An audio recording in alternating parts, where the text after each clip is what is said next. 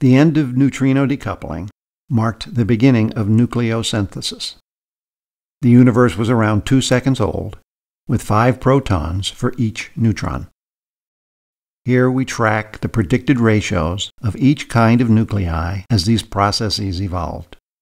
At the start, there was sufficient energy for protons and the remaining neutrons to combine into deuterons, the nucleus of deuterium.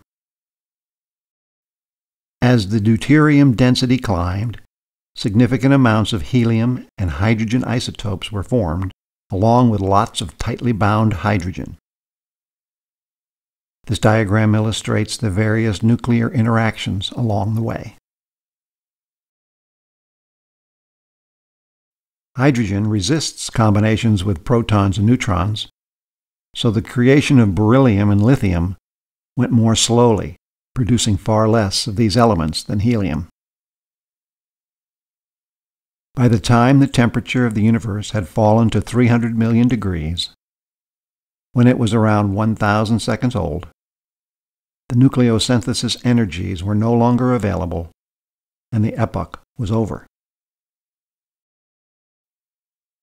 The vast majority of the baryonic matter wound up in the form of hydrogen and helium nuclei.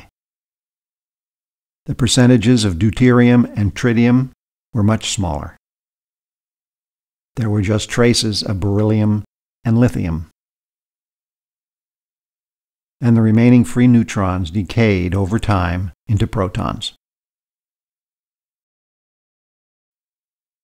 The best way to measure the primordial percentages of these elements is to look at the spectra of distant quasars like this one. The actual amounts of hydrogen, helium, beryllium, and lithium in the early universe does match the predicted levels. This represents significant evidence that the Big Bang nucleosynthesis process did occur.